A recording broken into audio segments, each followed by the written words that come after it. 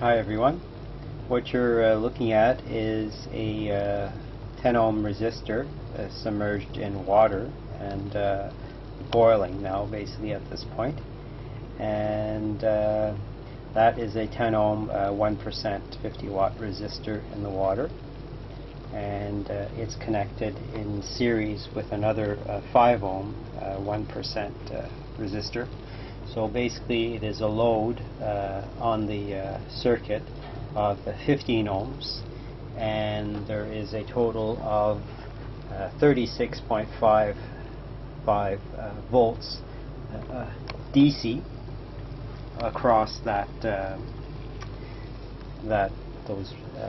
15 ohm load. So we have a total there of about 90 watts happening, and that's been operating now for about an hour, and the voltage is quite stable at this point. These are the batteries that I'm using here, that I'm actually recharging with the circuit, and this is a 5 amp hour battery here, 12 volt, and this is a I think this one here is a 12 amp hour battery, somewhere around that range. And this is just a car starting battery, so I was just grabbing batteries that I had around. And this one's here has only about half its capacity left. It only charges to about 12.4 volts. And it's sitting somewhere around 12.3 volts. This is sitting around 12.28 volts, and this is sitting around somewhere around 12.2 volts. And I think there's something interesting happening with these lead acid batteries here, and I don't quite understand the thing, but it seems like the larger the capacity of the battery is, it seems to be able to maintain the operation of the circuit. Kind of strange, but that needs to be checked. And I've got all these little these are 5 amp hour lithium ion 3.7 volt batteries that I have for a electric bicycle that I'm actually going to build. But anyways, so I've got a whole bunch of these. Quite amazing. 3.7 volts at 5 amp hour each one of these cell. And what I did is I've duct taped a whole bunch of them, basically 10 of them, to give me to give a total of, like, it was about 38 volts DC, all of them in series there. And I tested it with that. I tested the circuit with that, and it maintained for a while, maybe about 20 minutes, and then, or maybe not that much, maybe 15 minutes, and then suddenly it really started declining, and that was kind of strange. And then I went back to the lead acid batteries, and they seem to be much more stable. And so here I can take a reading here. This is this is the small one here, the 12 volt one. It's exactly at 12 volt. Basically it has no capacity left when it reaches 12 volts. So maybe I don't know, I just don't know too much what's going on. This one's at 12.28, like I said. So this one's been at that 12.28 for at least half hour, if not more. And the large one here is at 12.3 still. So it hardly moves at all. So the one that would be losing voltage is this small one here. So basically I've got my voltmeter across the series set here of batteries, and that's what it's now displaying, because this one is kind of like dropping a little bit continuously, and I don't quite know why. Probably because of something about the capacity. I don't know. Anyways, the circuit is operating off of the grid, and I've got 120 volts one side of the grid here coming in to the voltage probe, channel 1, going in series in a total of 25 microfarad of capacitance there, and those are all connected in parallel to give me a total of 25 microfarad. They're 5 microfarad each, and it's in series now, so we have a total of 25 microfarad there. And the leg out of the series capacitor is going into a full wave bridge rectifier, which I have super glued to a transformer core just to keep the bridge cool. And the other leg, the other AC leg of the bridge rectifier, is going back to my shunt resistor, which is a 0.1 ohm 5% resistor, and I have my channel 2 probe hooked up on that. So this is the circuit side to the full wave bridge, which is in series as well, the AC legs, and then the DC legs are going to the battery set here. And the other end we have our two probe grounds here, and that probe is set to ×1, and I can zoom into that. You can see that very clearly. Set to ×1, and that's 100 times probe there. There is no setting other than that. It just stays at 100 times. And there's our battery voltage, still very, very close to being the same. And our other leg here of the circuit is going to the other side of the another 120 watt 20 volt phase on the panel. So we have 120 volts there, 120 volts there. We combine the two, gives us 240 volts potential. And that's what I'm circulating through the circuit at this time.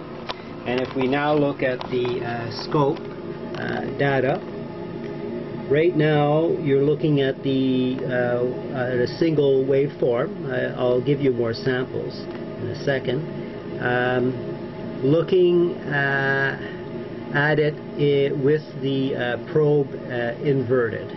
So there's a big debate about inverting the probe, and that's what the results are when we have the probe inverted. So the question is about the math. So our voltage, we seem to have 250 volts. Well, with it expanded this way, it might change when we have more samples, and that's the voltage across our shunt. But keep in mind here that I've added the multiplier of this channel to ×10, so you don't need to multiply this by 10, it's already done by the scope. And there's our math. Our math mean seems to have a -12, and there's our RMS there as well on the math, and there's a math minimum.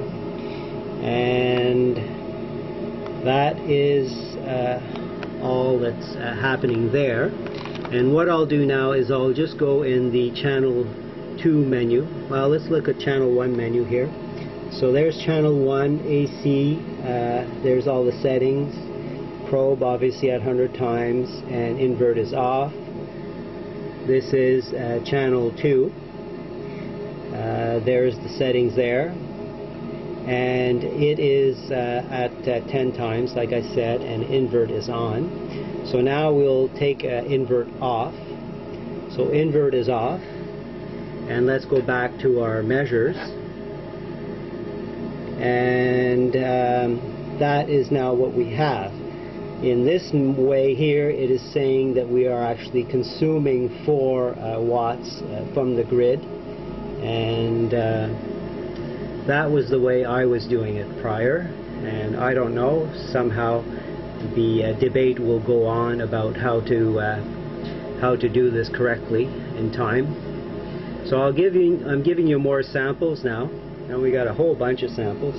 So there's the correct voltage there, 249, 2.26 volts across our shunt, and 5.3 watts being consumed. And there's more data on the mass. And now if we go to probe, our channel 2 probe, and we put invert on, and invert is on, and now we go back to our measures. The math is saying we are minus 13, whatever that means, I don't know. There is all the data with more samples. So I don't know what more to do or say, but there is something going on that is very interesting, and mostly when you add many batteries in series. And there's a user called Hob who has actually shared that. He found that as well in his experiments, and he had posted a video about that. And I think he's definitely pointing that this is an interesting circuit to do this with. And if I was just charging one battery, I wasn't outputting so much wattage.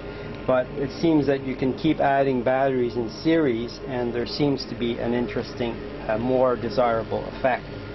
So I've got more of these small batteries here, and I'll get more of those and then put all this thing together and see what happens. But somehow I'm getting a feeling that the capacity of the battery has something to play with. And unfortunately, these lithium ions are not cutting it with maintaining a really stable voltage like this is. So as you see, it's hardly dropping, and the one that is dropping is this one here. So I think it has something to do about its capacity. So if we look now at its voltage, it's 11.97, and that's the only one that's been dropping. And if we go back to our next battery here, well, it's dropped one little fraction, so it's at 12.27. And then this one here should probably still be at 12.3.